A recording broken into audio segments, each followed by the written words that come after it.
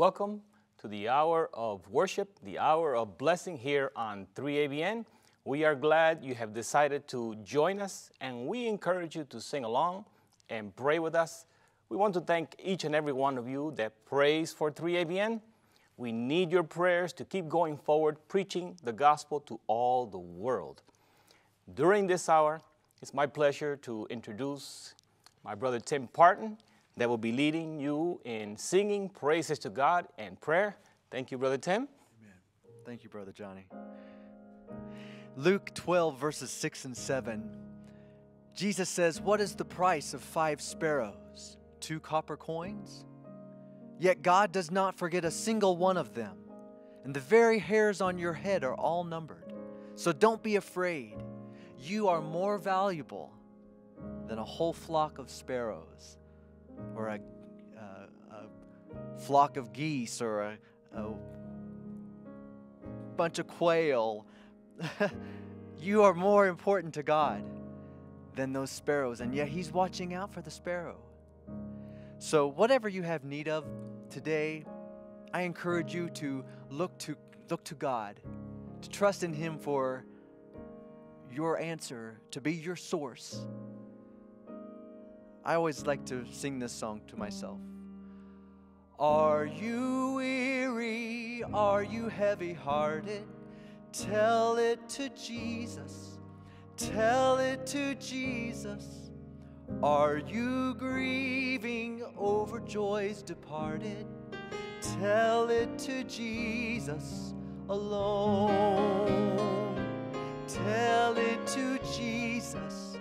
Tell it to Jesus. He is a friend that's well known. You've no other such a friend or brother. Tell it to Jesus alone. So Lord, we bring our needs to you. We trust that you care about each and every one of them. Father, those viewers who are watching that are facing situations that they know only you can do something about. Whether it be for a job, for some dependable transportation, for healing, physical healing, relational healing, healing in their marriage. They need healing in their family. God, we know that you are the one who hears and you care. Do you fear the gathering clouds of sorrow? Tell it to Jesus. Oh, tell it to Jesus. Are you anxious? What shall be tomorrow?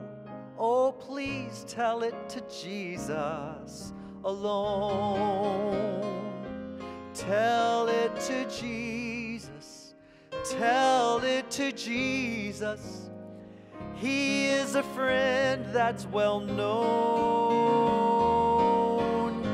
You've no other such a friend or brother.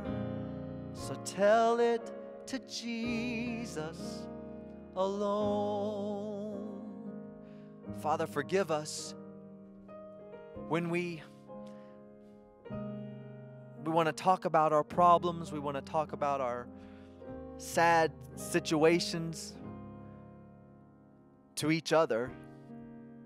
Lord, we know we are to tell each other and bear each other's burdens, but God, sometimes we just make it just a time of gossiping about our own sad song and our sad state.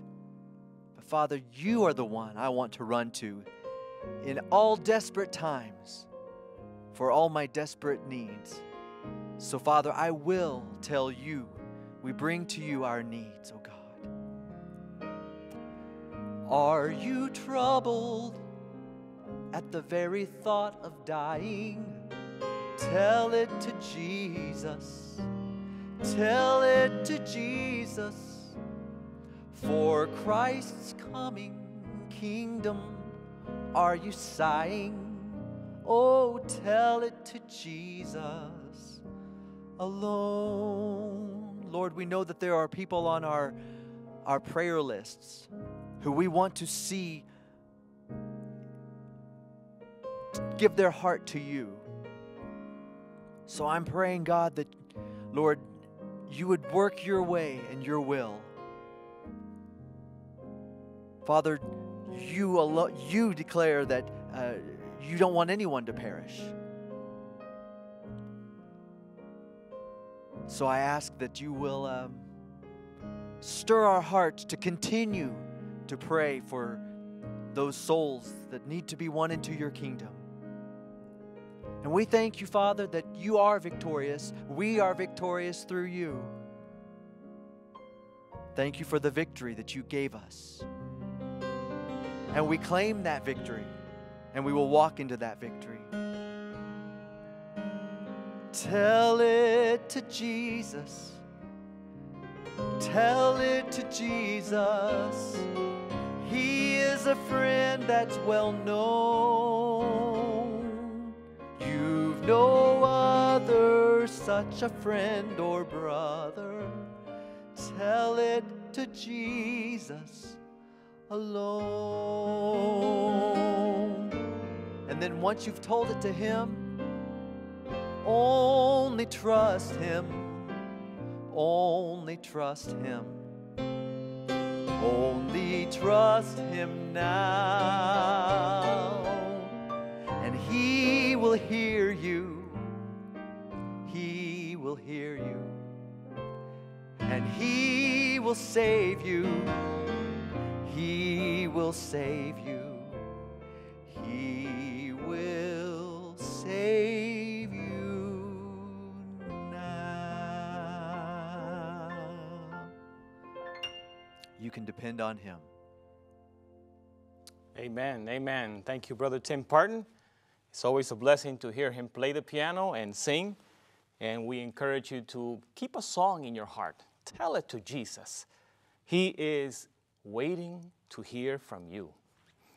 The title for today is Coronavirus, the Preventable Crisis.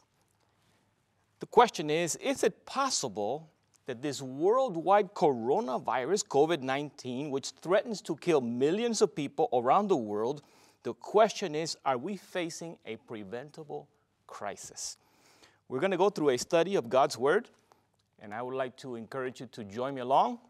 Get your Bible ready, perhaps some paper to jot some things down.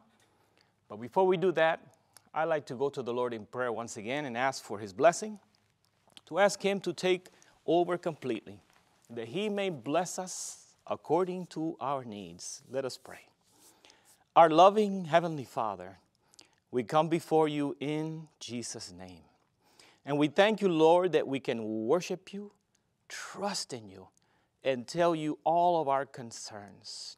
In this moment, Lord, we ask for your blessing upon everyone that is listening, watching. We pray that your Holy Spirit will give us understanding of those things you want us to do and to learn. And we ask you, Father, to be with each and every one of your children. And Lord, I place myself in your hands. I ask for your Holy Spirit, that every word may come from your throne of grace. And we ask you for these blessings. In Jesus' name, amen. Amen. When we consider the sufferings of this world, we must really ask ourselves, where is this suffering coming from? Some suffering comes to us because of our own making, our own decisions. Some sufferings comes to us because of being in contact with someone that may be sick. There are many different reasons, different factors that cause these things. But unfortunately, sometimes people blame God for things He has not done. And perhaps there are people blaming God for this coronavirus in which He really has had nothing to do with. I would like to invite you to join me in 1 John chapter 4, verse 8. 1 John chapter 4, verse 8. The Bible tells us, he who does not love does not know God, for God is love. Now, understanding that God is love, we should be able to see and understand that he does not delight in seeing people suffer. So he will not cause suffering upon people unnecessarily. In John chapter 3, verse 16, and I will also read verse 17, notice what the Bible tells us. For God so loved the world that he gave his only begotten Son, that whoever believes in him should not perish, but have everlasting life. For God did not send his Son into the world to condemn the world, but that the world through him might be saved. This is the God, the Creator, the one that loves us, the one that does not want to see us suffer in any way. But we must understand that we are living in a time when there's a great controversy between good and evil. The Bible talks about the enemy, the devil, as a roaring lion seeking whom he may devour. But he works in different ways. And he works very, very sneakily, if I could say it that way, and deceives people into saying things and doing things that causes them harm and causes other people harm. In 3 John chapter 1, verse 2, 3 John chapter 1, verse 2, the Bible tells us, Beloved, I pray that you may prosper in all things and be in health just as your soul prospers. This is the Apostle John writing to God's church, but at the same time, we must understand that this is the same desire that God has for us. He wants us to prosper and be in good health. I would like to go to the book of Jeremiah and read for you a scripture that details what God has in mind for you. In Jeremiah chapter 29, verse 11, the Bible tells us, For I know the thoughts that I think toward you, says the Lord, thoughts of peace and not of evil, to give you a future and a hope. This is the marvelous God that created us, that loves us, that gave his only begotten Son to die for us so that we can have eternal life. And he has thoughts of peace and thoughts of hope for you and for me. We are facing a great controversy between good and evil. And we must understand that God is not the author of mass suffering as some people have painted him. And so now we are going to go to the book of Lamentation, chapter 3 and verse 33. In Lamentations chapter 3, verse 33, notice what the Bible says. For he does not afflict willingly, nor grieve the children of men. So this is the way God is. And in the Bible are several examples of God exercising mercy, exercising love, extending opportunity for people to repent before he punishes the people for the wickedness they do. Let's go to Genesis chapter 18.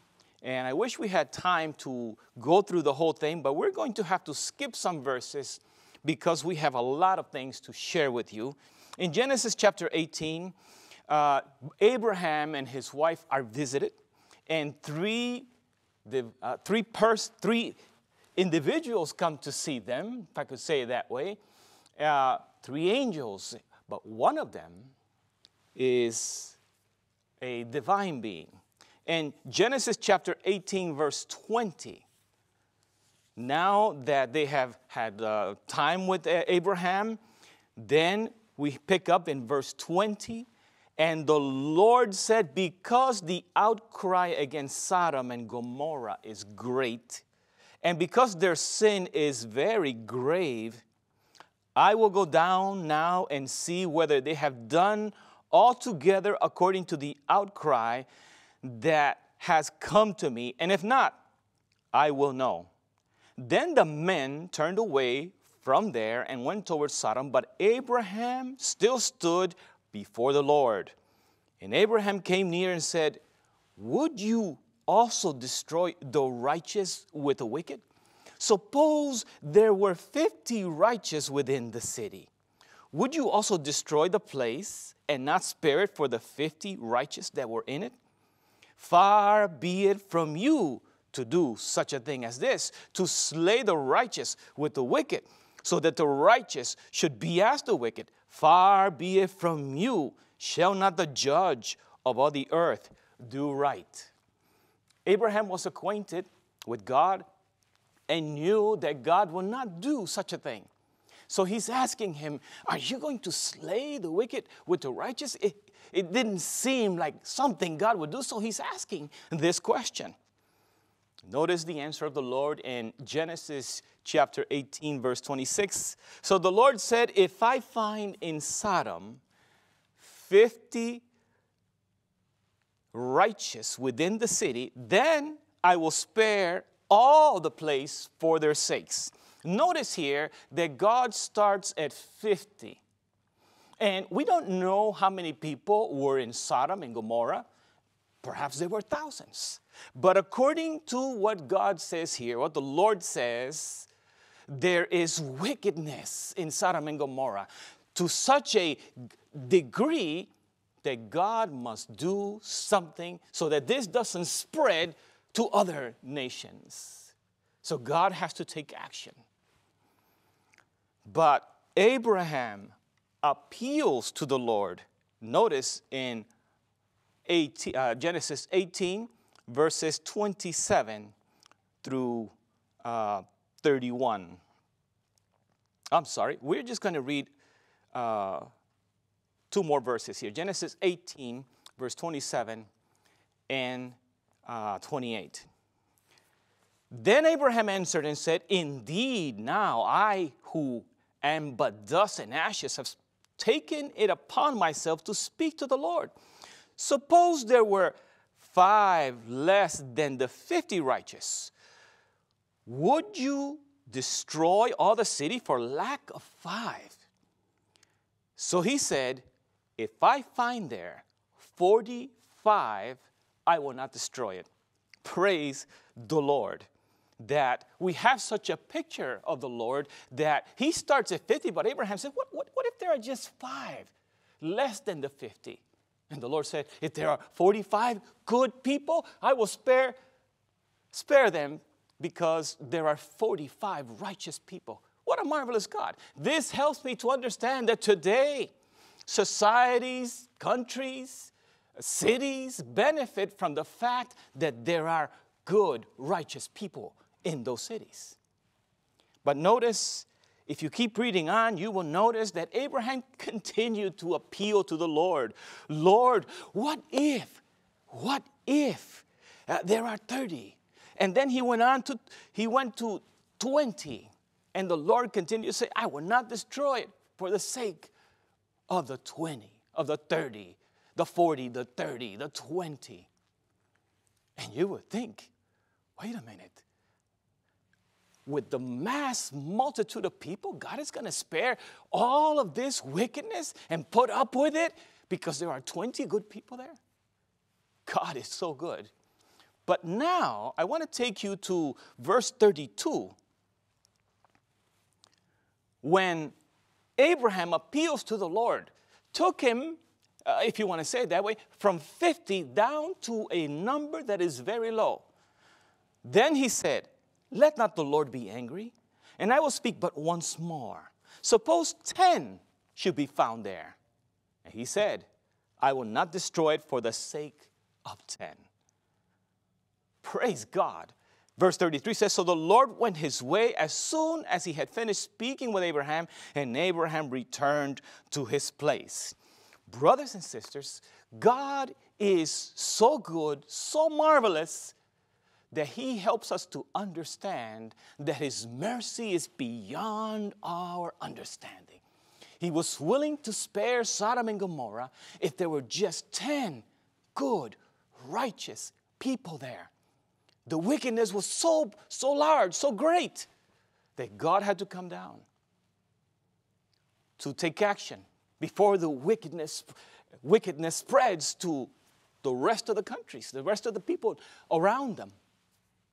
But unfortunately, there were not even 10 righteous people in Sodom and Gomorrah.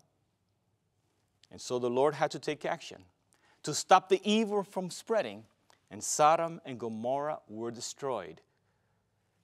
If you continue reading in Genesis, you will find that only 4 people left Sodom and Gomorrah before destruction came. And of the 4, Lot's wife, turned back and disobeyed what she was told and turned into a pillar of salt.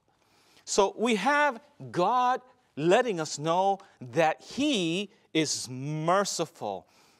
In fact, it is the devil that causes mass destruction and does so much terror upon the world. Notice from the Great Controversy 589.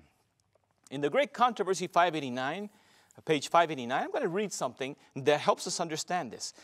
Even now he is at work, talking about Satan, in accidents, in calamities by sea and by land, in great conflagrations. Those are fires. In fierce tornadoes and terrific hailstorms, in tempests, floods, cyclones, tidal waves, and earthquakes, in every place and in 1,000 forms, Satan is exercising his power. He sweeps away the ripening harvest, and famine and distress follow. He imparts to the air a deadly taint, and thousands perish by the pestilence. These visitations are to become more and more frequent and disastrous. Destruction will be upon both man and beast. The earth mourneth and fadeth away. The haughty people do languish. The earth also is defiled under the inhabitants thereof, because they have transgressed the laws, changed the ordinance, broken the everlasting covenant. This is partially quoted from Isaiah 24, verses 4 and 5. So Satan is at work causing tornadoes and hailstorms, earthquakes, and people suffer, and then people blame God for these things. The history of Jacob helps us understand that Satan is the one that inflicts punishment. Read the story of Job, of Job, and you will notice how Satan caused great suffering upon Job and his family. And I am going to read to you from Desire of Ages 471. The history of Job has shown that suffering is inflicted by Satan and is overruled by God for purposes of mercy. But Israel did not understand the lesson. The same error for which God had reproved the friends of Job was repeated by the Jews in their rejection of Christ. You know, the Bible gives us examples of how the Lord acts and what process He takes, what steps He takes before destruction comes upon a city or a people. You can go through, we can mention several examples, but easily you'll remember Noah. The Lord, for 120 years, through Noah and his family, preached to the people that destruction was coming, that they should prepare themselves and get into the ark. Also, you can look at what we just talked about, Sodom and Gomorrah. They were warned before the things they were punished. Moses in Egypt warned the people of Egypt and also warned the people of Israel that if they don't obey, they would suffer because of their bad decisions. Jonah was sent to the people of Nineveh to repent before they had to suffer for their sins. So you see, the examples the Bible gives to us shows us that God warns people before He takes action, such as causing punishment upon people. So the Bible has information for us so that we can make better decisions. Now let's go to the book of Matthew chapter 24 and verses 3 to 8 really quick. We're going to read here. Because the disciples wanted to know about the end of the world and the destruction of Jerusalem. In Matthew 24, beginning in verse 3, Now, as he sat on the Mount of Olives, the disciples came to him privately saying, "Tell us, when will these things be? And what will be the sign of your coming and of the end of the age?" And Jesus answered and said to them, "Take heed that no one deceives you. For many will come in my name, saying, 'I am the Christ,' and will deceive many. And you will hear of wars and rumors of wars. See that you are not troubled, for all these things must come to pass, but the end is not yet. For nation will rise against nation, and kingdom against kingdom, and there will be famines, pestilences, and earthquakes in various places. All these are the beginning of sorrows." Now, you may have heard this mentioned before. You've read it before. But please understand that the fact that this is mentioned as something that is going to happen in the future from the time of the disciples unto the time of the end that we are living in does not mean that God is the one that is causing the earthquakes and the wars and the pestilences in various places. You well know that is, one nation gets upset with another nation and they cause war among each other. But Satan gets involved in these earthquakes and tornadoes and tempests and even pestilences, such as we are facing now, the global pandemic, coronavirus, COVID-19. In the book of Isaiah, we have a message from the Lord that we should consider. And I am going to read to you from Isaiah chapter 26, verse 20, and then in a moment I will read verse 21. "Come, my people, enter your chambers and shut your doors behind you. Hide yourself as it were for a little moment until the indignation is past." This gives me a picture of the situation that we are facing now. God wants us to hide as if for a moment, to protect ourselves from being infected by this virus that close contact with people brings upon us. So, let us now read Isaiah 26, verse 21. "For behold, the Lord comes out of his place to punish the inhabitants of the earth for their iniquity. The earth also will disclose her blood and will no more cover her slain." The time will come when God will act to punish the inhabitants of this world for the iniquity and the evil that they are doing. But God warns his people, before he takes action.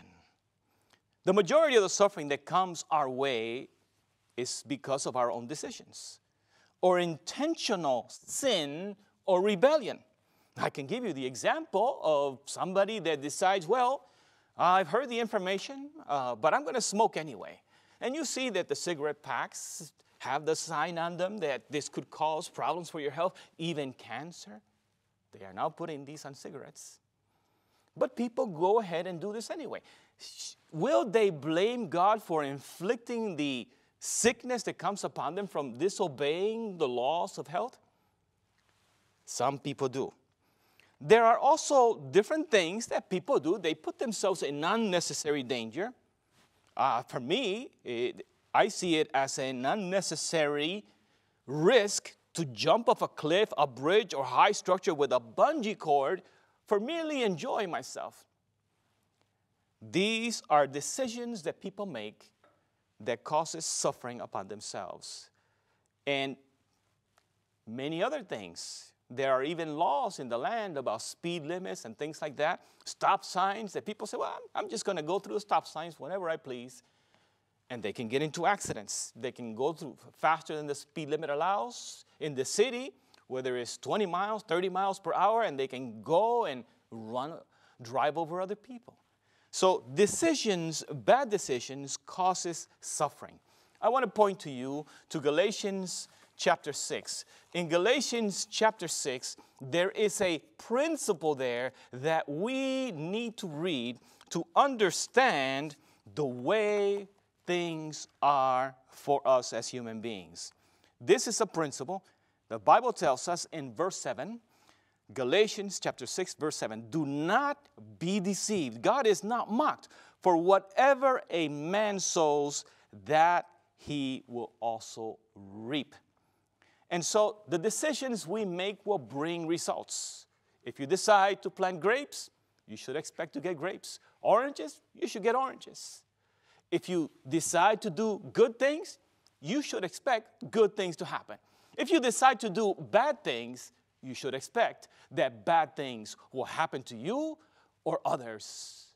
And if you do harm upon others, you will have to pay for these things, because the Bible tells us that the wages of sin is death. But sin also causes suffering now while we are living, because there are consequences for our bad decisions. I want to read to you from Desire of Ages 824, a message that helps us understand these things. Christ had been the guide and teacher of ancient Israel, and he taught them that health is the reward of obedience to the laws of God. The great physician who healed the sick in Palestine had spoken to his people from the pillar of cloud, telling them what they must do and what God would do for them. If thou wilt diligently hearken to the voice of the Lord thy God, he said, and will do that which is right in his sight, and will give ear to his commandments and keep all his statutes, I will put none of these diseases upon thee, which I have brought upon the Egyptians, for I am the Lord that healeth thee. Exodus 15, verse 26. Christ gave to Israel definite instruction in regard to their habits of life, and he assured them, the Lord will take away from thee all sickness. Deuteronomy chapter 7, verse 15. When they fulfilled the conditions, the promise was verified to them. And this is why you find in Psalm 105, verse 37, the following words. There was not one feeble person among their tribes. Praise be to God. I want to encourage you to follow the principles of health found in the Bible. And we're going to read some of them given time. You may recall from the story in the Gospels something that Jesus said. Jesus said several people that Jesus healed, he told them something specific. Because diseases, a lot of diseases, is the result of violating God's laws. So some of the people that Jesus healed, he specifically told them, go and sin no more, lest a worse thing come upon you. So I encourage you to follow God's principles that you may enjoy good results. Because, remember, be not deceived. God is not mocked, for whatever a man sows, that will he also reap. Now, the coronavirus, COVID-19, is one of the greatest threats that humanity is facing right now. And there's great fear among the people. So we have to ask ourselves questions. Where did this come from? Now, doing some research, and I have to praise the Lord because my wife Idalia, I was praying and asking the Lord, where did this thing come from? Why is it that we have this horrific pandemic going on, killing hundreds and thousands of people? And I was praying and praying. Shortly thereafter, my wife Idalia put on a video, and I started to listen. And I said, this is logical. This makes sense. And it led me on to do further research. And I want to read to you from a YouTube video where a Dr. Michael Greger, Director of Public Health and Animal Agriculture in the Humane Society, he shared a lot of interesting information. You can easily find this video because this is Pandemics, History, and Prevention. Pandemics, History, and Prevention. Now, he did so much research. There are about 22 pages of references of articles and books that he looked into before he prepared his presentation. So, the question that I asked, where did this come from? is answered in that video by another doctor, because Jim Lehrer from the News Hour with Jim Lehrer, he says, well, the senior correspondent of News Hour with Jim Lehrer posed that question to Dr. Webster. Who's Dr. Webster? The so-called godfather of flu research. Was there something qualitatively different about this last decade that made it possible for this disease to do something it's never done before? Some kind of changing conditions that suddenly lit a match to the tinder. Webster replied to Jim Lehrer. He said, farming practices have changed. He talks about growing up on a farm, and then he says, but now we put millions of chickens into a chicken factory next door to a pig factory. And this virus has the opportunity to get in one of these chicken factories and make billions and billions of these mutations continuously. And so what we've changed is the way we raise animals and our interaction with those animals. And then he talks about how the virus is escaping from the factories, infecting even the wild birds. He says, that's what's changed. We've changed the way we raise animals. But as we change the way we raise animals now by the billions. And the conditions these animals live in, there are pictures you can find on the internet. You can easily look under industrialized farms, and you will find pictures of chickens living in conditions inside hundreds and thousands upon thousands of chickens. There are stories, or not stories, but information that in China there is one such industrialized farm or these farms where the animals are kept that has about 1 million chickens. And they have many of these farms in China. We have some of these industrialized farms here in the U.S. Where they have cows, where they have pigs. Hundreds and hundreds side by side in cramped spaces. And this creates an atmosphere for disease to grow and viruses to mutate, go from one to another. Also, there are places in the world that still sell live animals. And people go there and buy their animals while they're alive. This is also a dangerous situation because this is how diseases have spread. And actually, there are so-called wet farms. And it is understood, the research I've done indicates that these were the conditions upon which the coronavirus COVID-19 surfaced.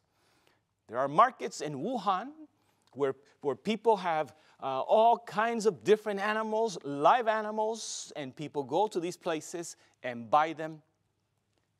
And dangerous conditions. Let's continue. Another video, actually this is an article found on the internet from the magazine The Atlantic. And this time it's a Dr. Robert Lawrence, professor of environmental health sciences, health policy, and international health at the Johns Hopkins Bloomberg School of Public Health.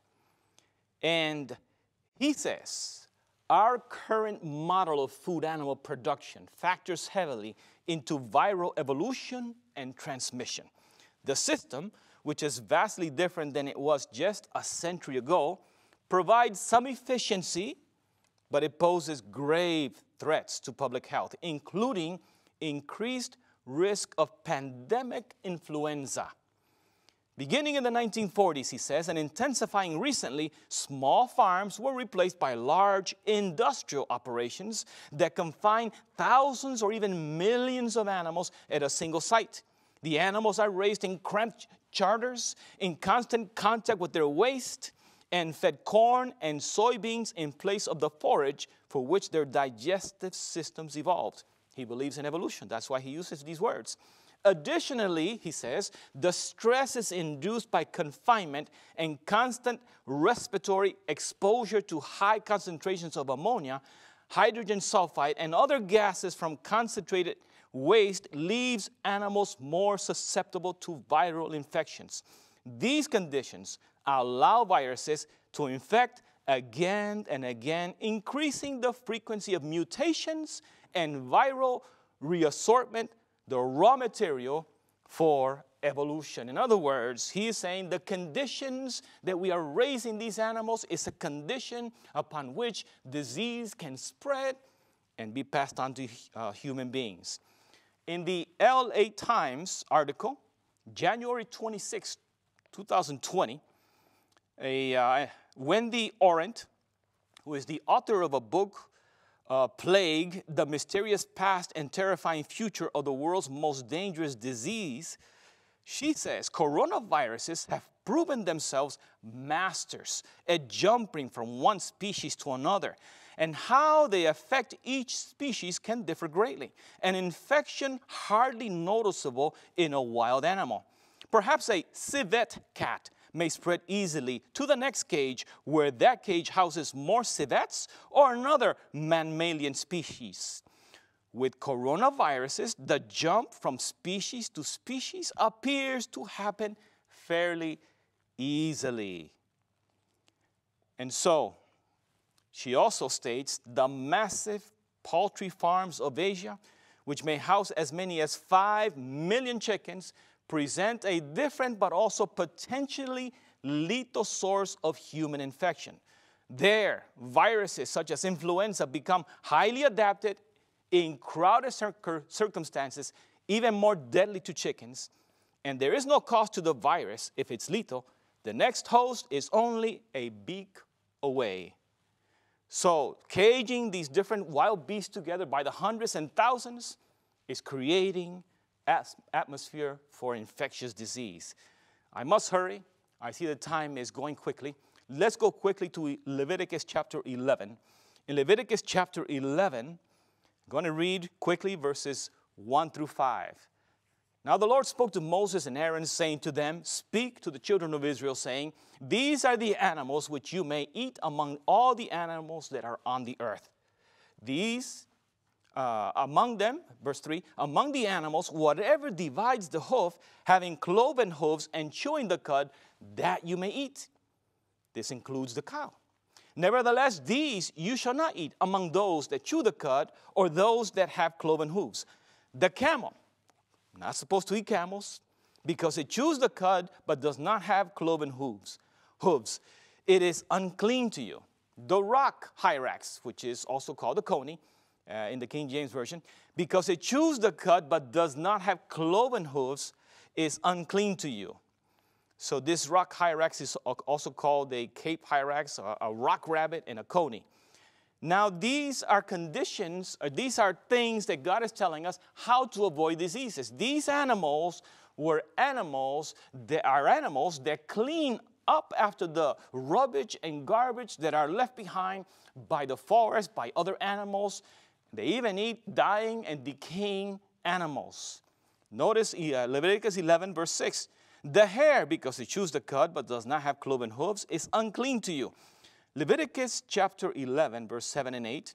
Notice, "And the swine, though it divides the hoof, having cloven hooves, yet does not chew the cud, is unclean to you. Their flesh you shall not eat, and their carcasses you shall not touch. They are unclean to you." What are we talking about here? We're talking about pork. You may call it pork, swine, whatever it is you call it.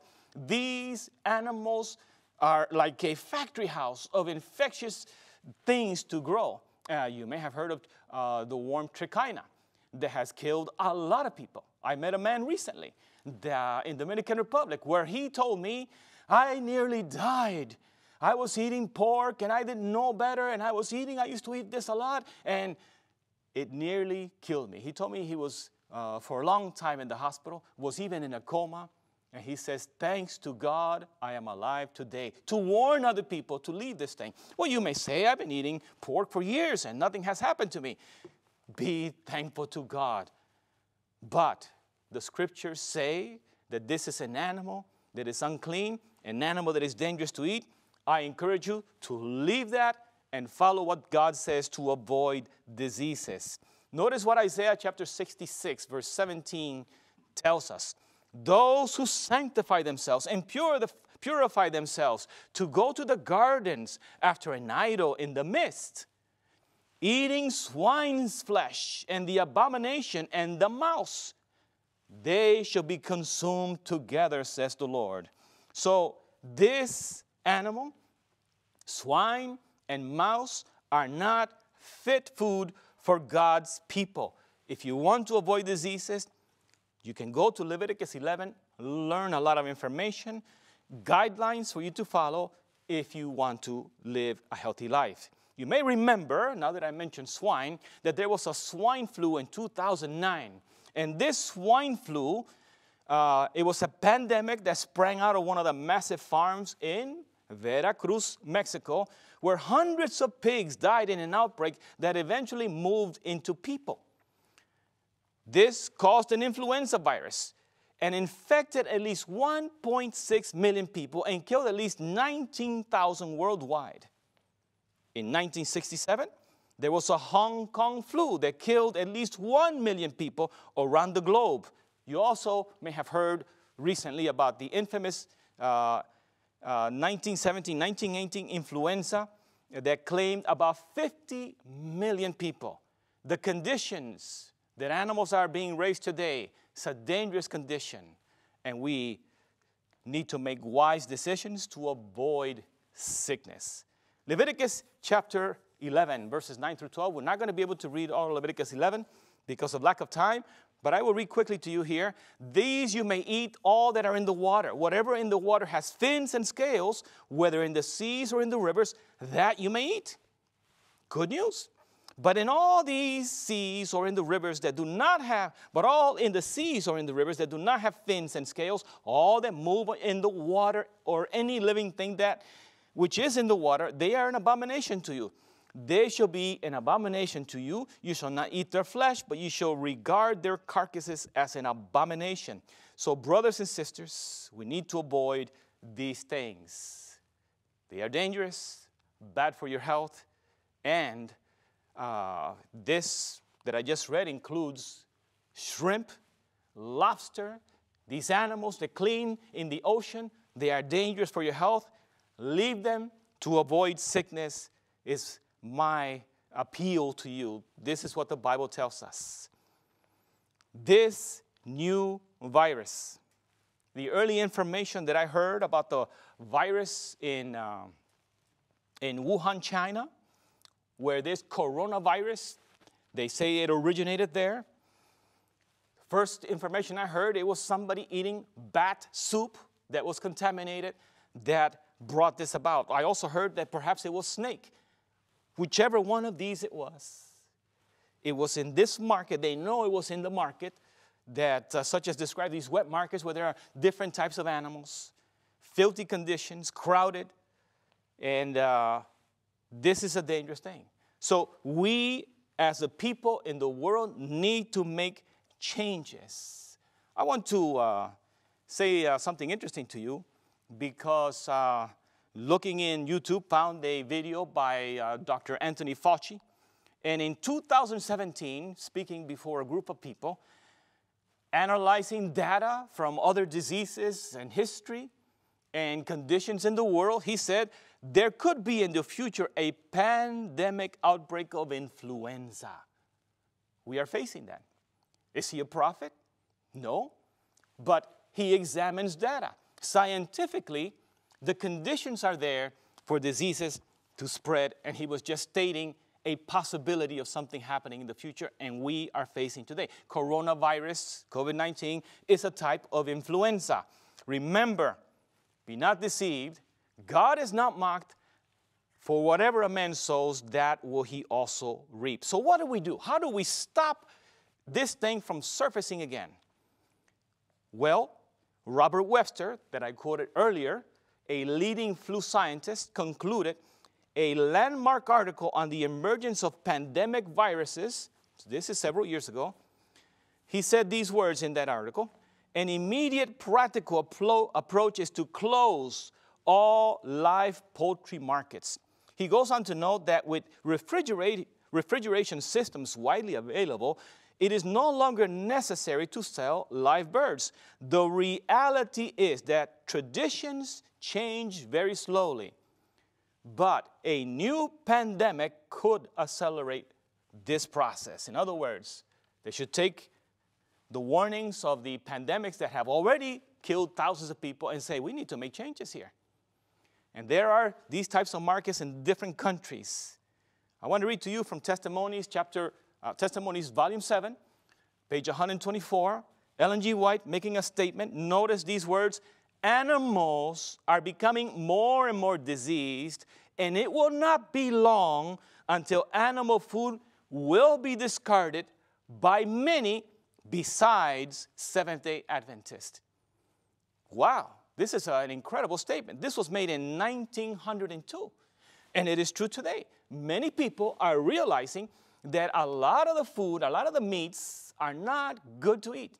And others besides Seventh-day Adventists are abandoning meat because they understand that there is a better way. And if you look in the Bible, you will notice that the original diets that God gave to people did not include meat. And if animals are becoming more and more diseased, in 1902 this statement was made, what should you do? We are living in the last days, and I encourage you to make wise decisions. 3ABN has wonderful cooking programs showing you how to make healthy recipes, vegan, vegetarian recipes without animal products, so that you may enjoy better health. I encourage you to watch 3ABN, see these programs, and learn how to cook food that is good for you.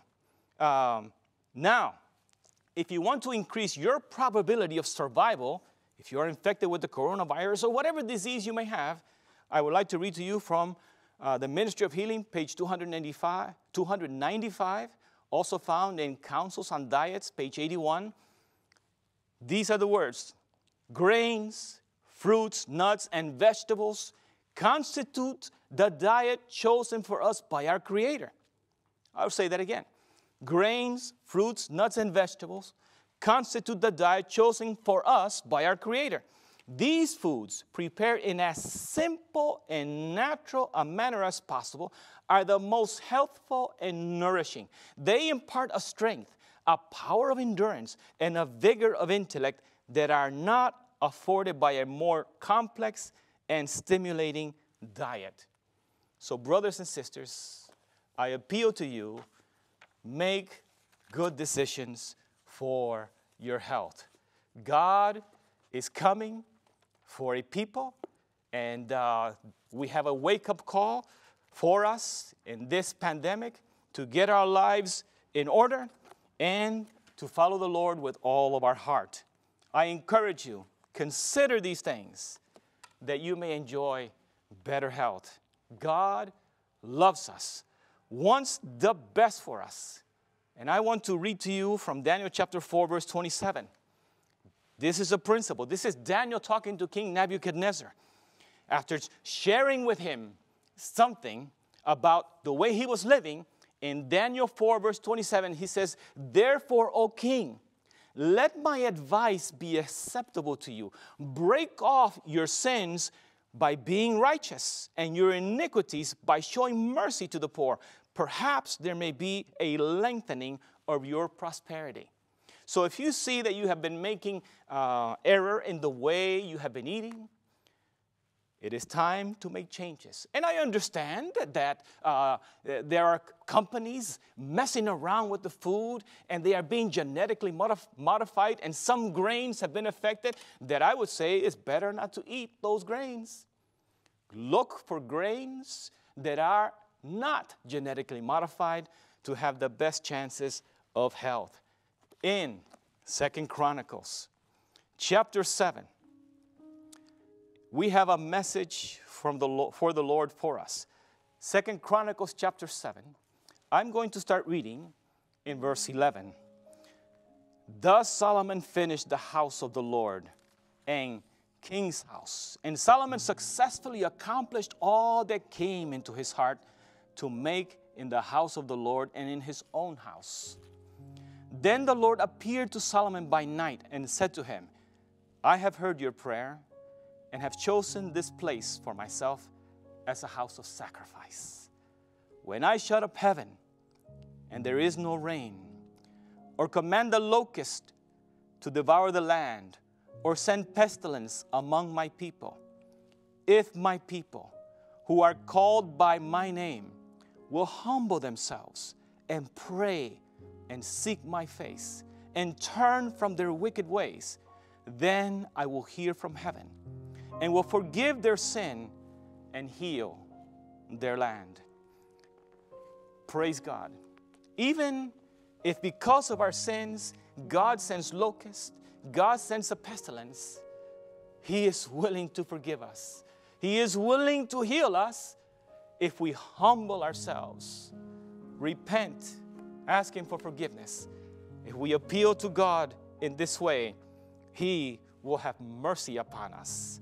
Psalms 103, verses 1 through 8, the Bible tells us, "Bless the Lord, O my soul, and forget not all His benefits, who forgives all your iniquities, who heals all your diseases, who redeems your life from destruction, who crowns you with loving kindness and tender mercies, who satisfies your mouth with good things, so that your youth is renewed like the eagles.